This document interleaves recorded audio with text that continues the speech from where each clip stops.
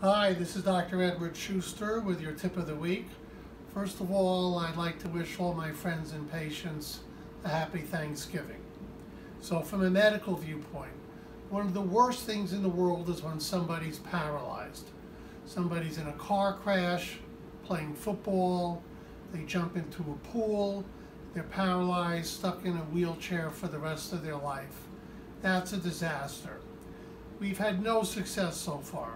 We've tried stem cells, electrical stimulation, really nothing works. Now there's some amazing research that's come from Switzerland that was just published in Nature.